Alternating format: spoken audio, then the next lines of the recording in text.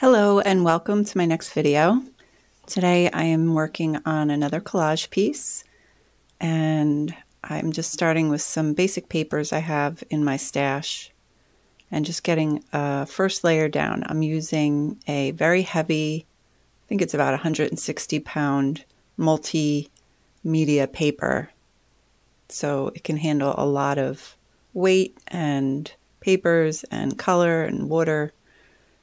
So I'm just getting these first couple pieces down, and I'm using a liquid medium. It is gloss.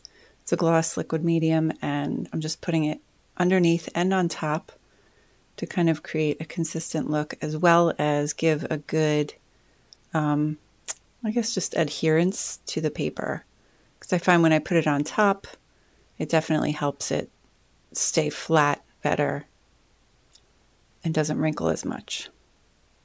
So here's a little piece of jelly paper that I made on using my jelly plate, but putting it on deli paper. I said jelly paper. And these are just little prints that I made on my jelly plate that I'm just trying to bring some color into the piece. And I also love the transparency of them because it kind of gives a little color without too big of a commitment, but creates a little interest. So next I put a little black, Mars black, and put a little white in there so it wasn't quite so black. And I can tend to paint kind of fast, and I'm trying to slow down. So I was just kind of rolling my paintbrush around, giving it a little different color, some marks, some drips, just seeing what happens on the piece. A lot of my painting is just experimenting, trying things out. Sometimes it works, sometimes it doesn't, but you never know until you try. So just rolling these colors around, different variations of the Mars black with the white. It's kind of lighter in some areas, darker in others.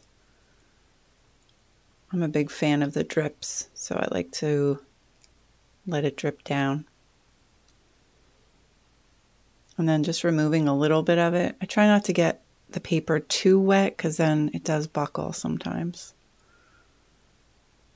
So my normal pattern is to give a little white on top of the collage papers so that they're not quite so pronounced, but this time I did a color first. So I was kind of blending the white, it's titanium white, with the black.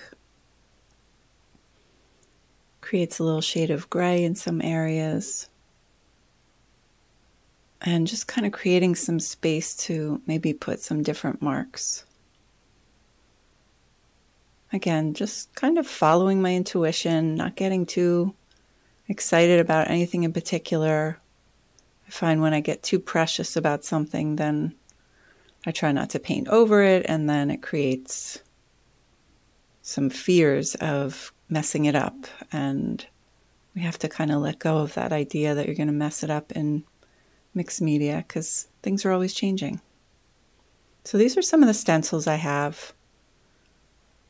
And I was thinking about putting some marks there. I'm using a sponge to kind of blot the color in. If I were to do this again, I would probably use a darker color yellow because it didn't show up quite as dark as I would have liked it, but it gave a nice little mark. I do like that stencil.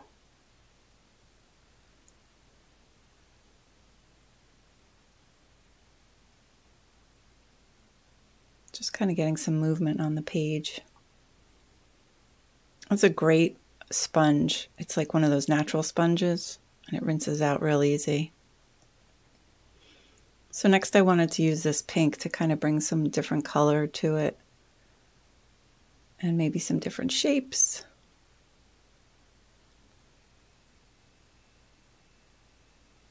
Just kind of having fun with the paint, not thinking too much about what I'm doing.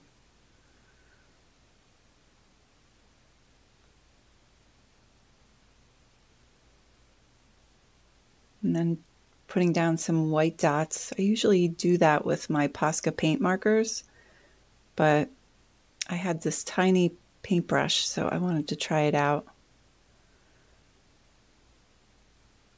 Just kind of made that faster. And then I blended it because I didn't really love it. So there it is. Trying to correct the quote mistake, but it all works out. And then I wanted to put a few more of these stencils in, kind of bring it up into the corner there. Just felt like it stopped too quickly.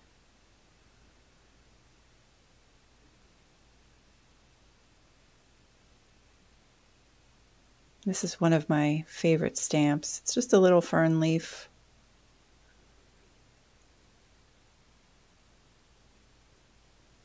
I've been very into nature themes, so it's one of my favorite to use. And I find using it with paint is a lot easier than with ink because it kind of gives a non-perfect print, which I like. This is another piece of deli paper that I made a jelly print on, but I couldn't find a good spot for it. I was just looking for something to kind of put in the middle, a focal point. That's what I was trying to figure out. And I used the butterfly to kind of bring that nature theme together. Again, I'm using the gloss medium and putting it down. You can also use a gel medium because this is a little bit of a heavier paper. This is out of one of the scrapbook books that you can kind of use different things. And I would definitely use a heavier gel medium if you felt like it wasn't adhering down properly. It also had some sparkles on it, some glitter, which I'm not a big fan of, so I was trying to kind of dull that out. Just have it blend a little more with the background.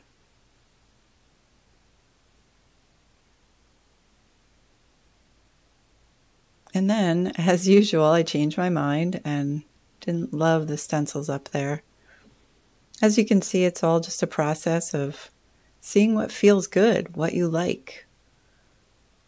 And I'm always going back over and seeing, oh, that looks good now, but I didn't like it before. So it's just kind of a back and forth. And I always count on how I feel when I look at it. Do I get that feeling of, ooh, I like that? Or do I kind of feel, not so crazy?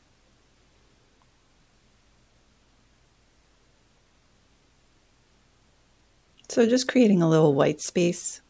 I'm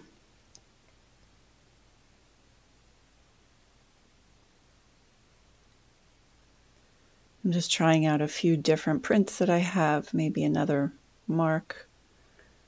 And I found this other print, deli paper jelly print that I really like, different colors. Kind of brings the blue from the top down as well.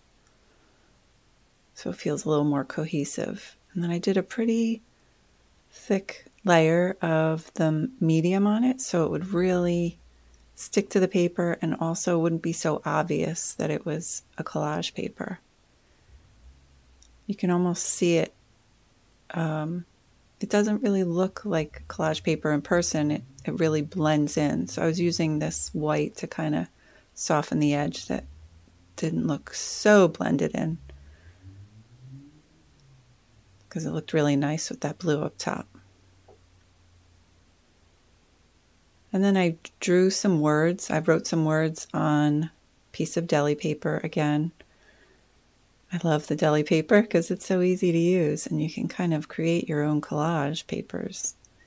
So I just used a Posca paint pen and wrote those words and then adhered them down with the gloss medium. And I like using that spatula because it really gets it down. You can see it up close there. And that's it. That's the final piece. I probably will go back over it and just kind of add a few little marks here and there. I like to add a little bit of an edge to kind of bring it all together, a little black edge. So I hope you enjoyed watching this. And if you like this video, please subscribe to my channel. Give me a thumbs up. I would love to see you another time. Take care and have a great day.